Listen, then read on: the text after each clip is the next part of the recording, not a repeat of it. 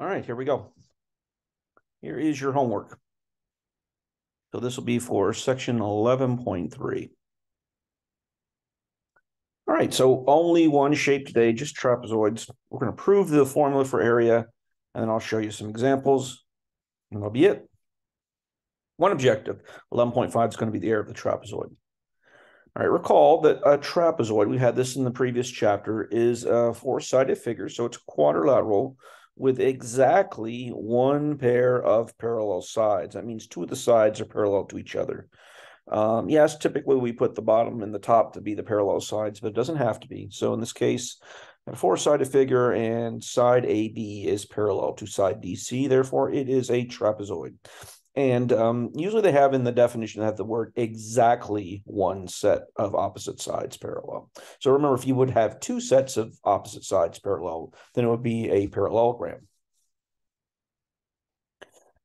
All right, the two sides that are parallel, we call the bases. It doesn't matter which one is the base one or base two. It's just that the two parallel sides are called bases.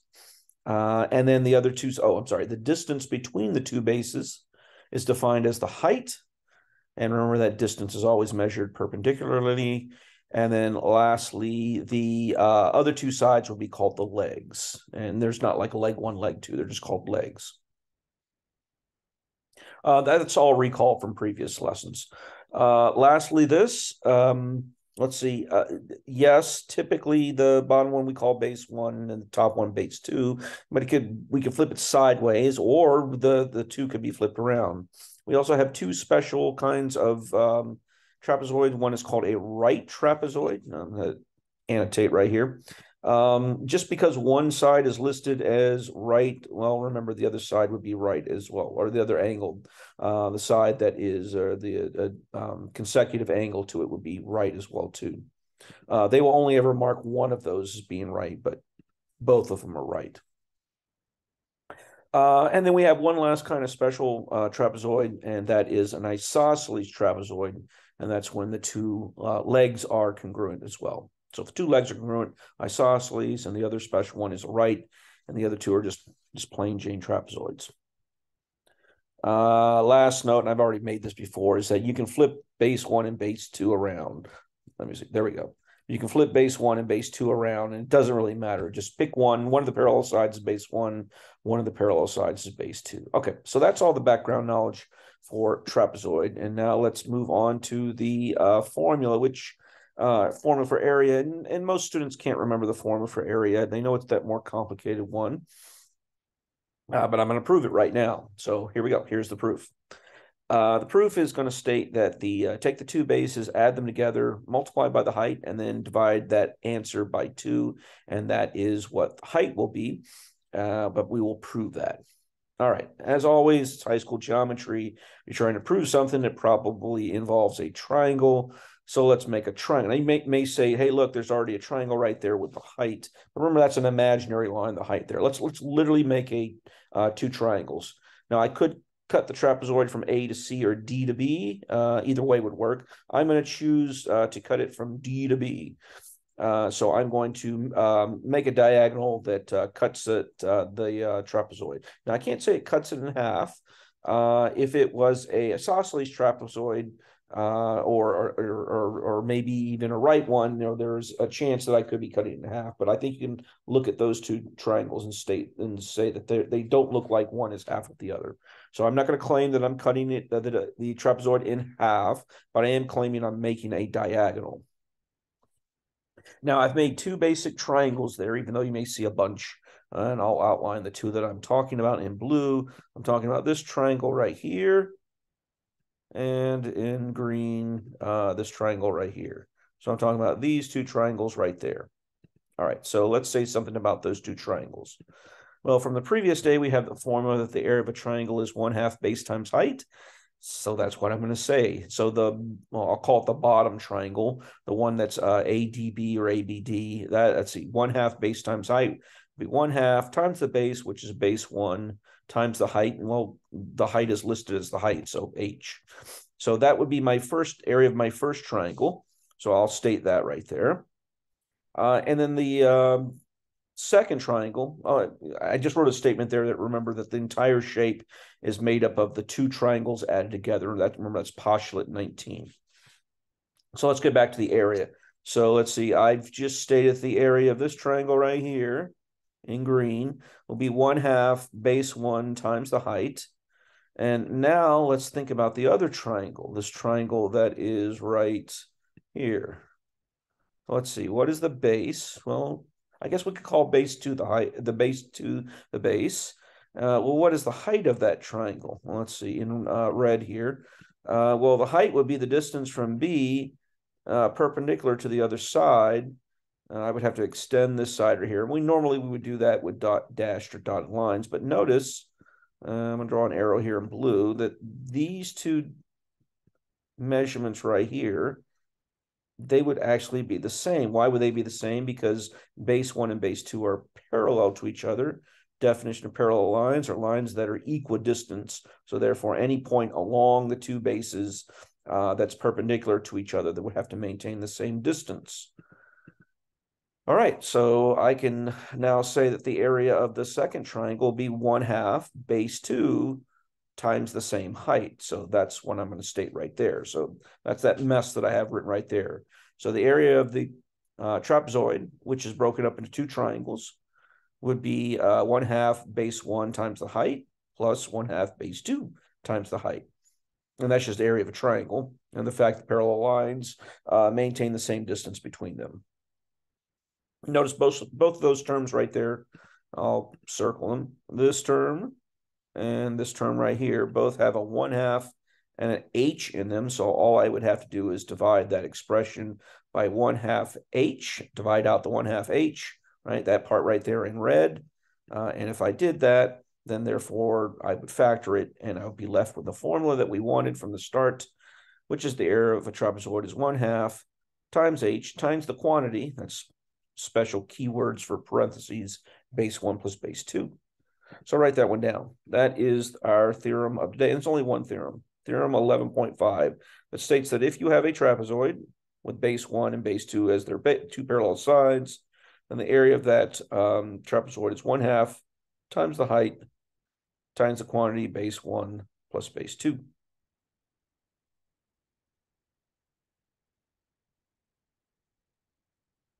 All right, a lot of people with a calculator, when they do this, they would rather do this particular formula. It's the same formula.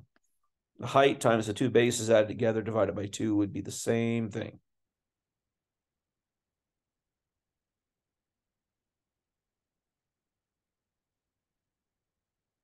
Okay, so in 8th grade, when you had equations like this or examples like this where you have a trapezoid and they're just going to hand you that information, they're going to hand you something that gives you both bases and that gives you the height.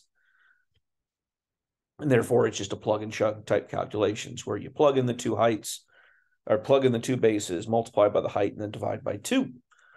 But since we're in high school and high school geometry, they're going to make it much, much, much more challenging. But let's do this one first. So here's your 8th grade example. Let's see, the bases are the two parallel sides. So that would be 8 and 12. Let's see, I got to add 8 and 12. That would be 20. I got to multiply 20 times 7. That'd be 140. And 140 divided by 2 is 70. And remember, area is always in square units. So there you go. Now let's look at what our problem is going to look like. So this is a geometry example. So notice there is no picture. It tells us a specific type of trapezoid, and one of those special ones. It says isosceles.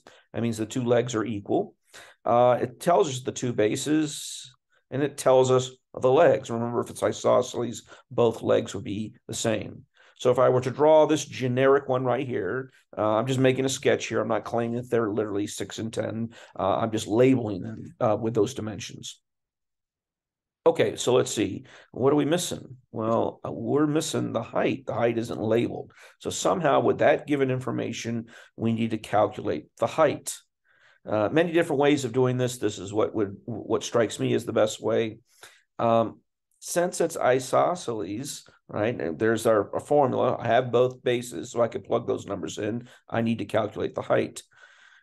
So since it's isosceles, well, that would be the height right there that's labeled in red. And if I I don't know, I dropped a perpendicular straight down from the other side. Well, how long would that red line be? And since, remember, parallel lines, their distance between them never changes, so it would also be height. Now, what can you tell me about those two triangles? The two small ones I just made? Well, they're congruent. Why are they congruent? They're right. And by hypotenuse leg, the legs are 5. I'm sorry, the hypotenuse are 5 and the legs are h. So by hypotenuse leg, those are the same. So that means that if this was labeled x, well, then by CP/CTC, the other side would be x as well. And I can go further because look at the dimensions there. The top base is 6 and the bottom one is 10. That only leaves a value of 4. And since both of those small pieces are labeled x, they're equal to each other. Cut 4 in half, and that would give us the value 2. Why did I go through all this trouble? Because I'm trying to calculate the height. And now look at either one of those tiny triangles right there, left or the right one. I have 2 of the 3 sides. Therefore, hopefully it already struck you of what to do here. We can use Pythagorean theorem to find the third side. Let's see, the setup would be the hypotenuse is 5. So 5 squared will be equal to 2 squared plus h squared. And then simply solve that. So let's see, 25 and 4, subtract 4 from both sides, and then take the square root. Now, not a very nice, pretty answer, right? But it is the answer, square root of 21. So that's our value for h. Now go back to the original equation, and the height is the square root of 21. 6 plus 10 is 16, so that would be 16 times root 21 divided by 2. 16 divided by 2 is 8. Final answer, 8 root 21 square units. Okay, so a couple more high school examples here. Recall that we had that one theorem. This is not part of this chapter, but in chapter 5, we had trapezoids. We had this following theorem that stated that if you can be handed the median of a trapezoid, that median right there, MN, is equal to the sum of the two parallel sides added together and divided by 2. And then we also had the statement that all 3 of those, SR, MN, and PQ, are parallel. Those were the 2 so whats from this theorem right here. I'm going to concentrate on the second one there, that MN for median, is equal to the top and the bottom, SR and PQ, added together. So the 2 parallel sides added together, divided by 2. Now keep that in the back of your mind just for a couple seconds. Well, if I were to put better names to it from what we just stated about the trapezoids, well, the 2 parallel sides are called the bases. So I literally could have, now this is not what you had in chapter 5, but now that since I've told you the bases are going to be called B1 plus B, or B1 and B2, we can call PQ and SR by more descriptive names as bases. Where am I going with this? So I'm going to take that bottom equation right there, the one that says median, and I'm going to, that's the hay, I'm going to apply that to what we just wrote right here. Now, if you remember, there was that second formula right there. I said that most people use the calculator, and look what's sitting right there. Well, there's the formula I just remind you of for median, and notice right there in red, those are exactly the same. So I could replace what's written there in red with the word median, and we arrive at a second formula, a true second formula for area of a trapezoid. Now, this one we would only use if we actually had the height and the median. But if you did have the height and median, and it's just 2 numbers multiplied together. So all this is part of theorem 11.5, both the normal formula for area of a trapezoid and we'll call it the median formula for area of a trapezoid. So what would an example of this one look like? Oh, yeah, this is kind of crazy. It's just 2 numbers multiplied together. Well, if you're lucky, they give you the median and the height. It's just 2 numbers multiplied together, divided by 2. So it'll be 12 times 20 divided by 2. Well, that's not challenging at all. That would just be, let's see, 20 divided by 2 is 10, and 10 times, 12 times 20 is 240, and I'm not dividing by 2. I was thinking of the other formula. So it's just 12 times 20. All right. It could be a little bit more challenging. They might give you something like this. And it's just a little algebra problem. It's the same basic idea, just with some algebra here. So let's see. What is the median of a trapezoid whose area is 300 square inches and whose height is 10? So this time I've given the area. We're trying to solve for height. So I need a formula for trapezoid and area that has the height in it. Well, this one has the height in it. Let's see, area is 300. So 300 would be equal to the height, which is 10 times the median. So we can easily solve for the median, divide both sides by 10, and we get 30. And the units here are inches. M for median is a little a bad variable to use there because it also give you the impression that's meters. Could they get more challenging? Heck, yes, they could. They could definitely be more challenging. Here's probably the most challenging one of the day. All right, let's see. What is the height and median of a trapezoid whose bases are 27.9 and whose area is 90 square inches? Okay, so they're giving me two bases and they're giving me the area, and I define the height and the median. So we have two formulas for area. There's your first one, and the second one is height times median.